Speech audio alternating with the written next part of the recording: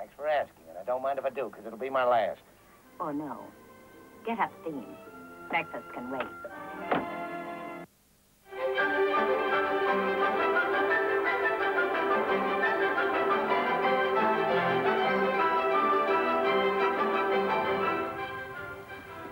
Such a movie. What more can I add to it than just saying indulge, indulge? I do recommend this, The Making of the African Queen by Katharine Hepburn. It's very entertaining, and I'm sure it's available in paperback these days, so it shouldn't be too hard to get hold of. Let me tell you who the publishers are in Australia. That'll make it a bit easier for you. Century. Century, it says here. So, Century Hutchinson in Australia. They were the publishers of The Making of the African Queen by Katharine Hepburn. You know, when they were going to do the film, both Katharine Hepburn and Humphrey Bogart were a little dubious. For many reasons, which there's no point in going into now. I don't want to delay us getting back to the movie. But initially, Humphrey Bogart was a little bit edgy about her because she was the lady, the dignified actress who had, shall we say, eccentric habits. Well, eccentric to those who don't appreciate individuality, of course. And as things turned out, she and Lauren Bacall, who accompanied Bogart on the location, became best mates. And so did she and Humphrey Bogart. So underlying this movie, there is the development of a wonderful friendship and respect of Bogart and Hepburn. One of the funniest stories about the making of the film is this, that Hepburn, being the lady and not doing the wrong thing, insisted on only drinking water, whereas Bogart and John Huston drank liquor all the time. The result of this was that neither Huston nor Bogart got sick, but Katharine Hepburn did, because she drank the water. Now, there's no moral to that, so don't read a moral into it. But the stories about the making of a film, including the fact that the African Queen sank at one point and it took them 3 days to get her up from the bottom of the river, that the river, one of the rivers they used, was so full of disease-breeding creatures that no one could get into the water for love nor money. But that's by the way. What we've got here is a great relationship. And let me add another point about Spencer Tracy. Spencer Tracy accepted the Sea of Grass and maybe Keeper of the Flame with Katharine Hepburn, gives the impression that underneath it all, he's basically lovable and warm, and he wants to be loved, and he's a bit cuddly. And he seems to be the one who gives in rather than the Katharine Hepburn character. Here we have two strong individuals, two eccentrics in a sense, once again, two people who learn from each other and grow more because of their growing respect and love for each other. There's a moral in that. There's a lot in The African Queen. That's why people come back to it again and again, because each time it's a kind of fulfillment, I guess. We shall return to The African Queen in a few moments.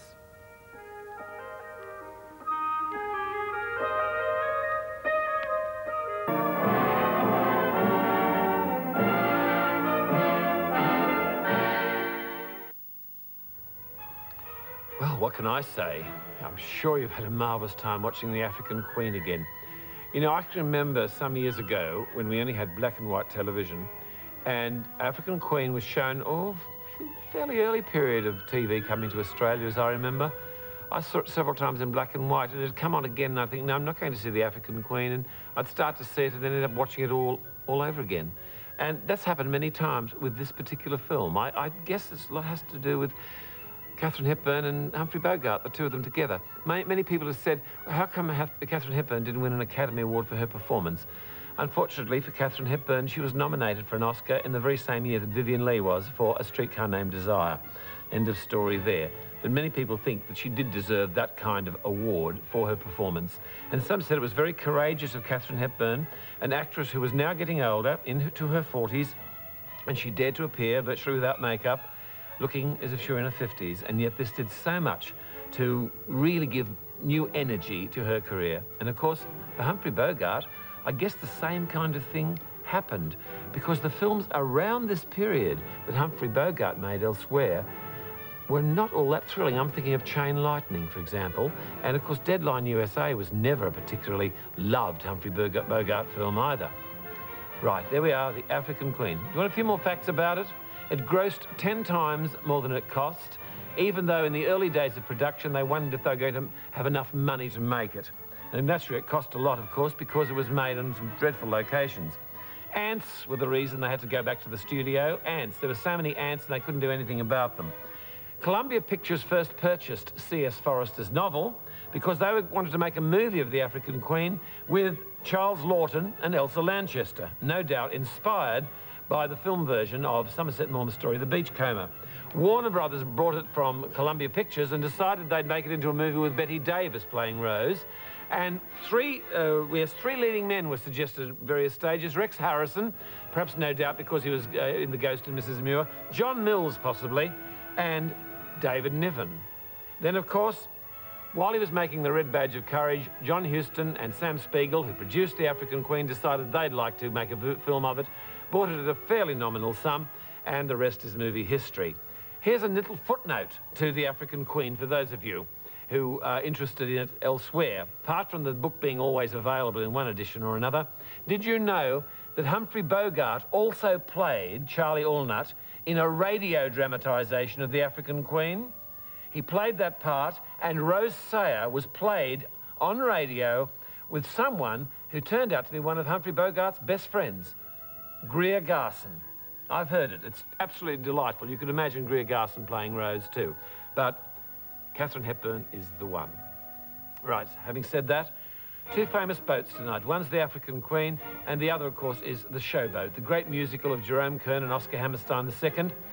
Under the direction of James Whale, who made Frankenstein and Bride of Frankenstein, among others, this film was made at Universal around about 35, 36. It was a big hit, and it's the version of Showboat that many people think is the best. I know what I think. How do you think it compares with the MGM version of early 50s, which I adore very much? Well, you can put it to the test in a few minutes. Now, word about next Saturday night. I'm only going to tell you about half the program next Saturday night. Half our program will be a very exciting MGM movie of the mid-30s, directed by W.S. Van Dyke, and it's called Manhattan Melodrama. And Manhattan Melodrama features Clark Gable and William Powell in a very interesting relationship with characterizations about which I'll have something special to say next week. And the lady in between is Myrna Loy. Also in the cast of Manhattan Melodrama, by the way, a very young Mickey Rooney. Manhattan Melodrama. Don't miss it next Saturday night on the Golden Years of Hollywood. And in a few minutes' time, I hope you'll love every moment of Showboat with Irene Dunne and Paul Robeson.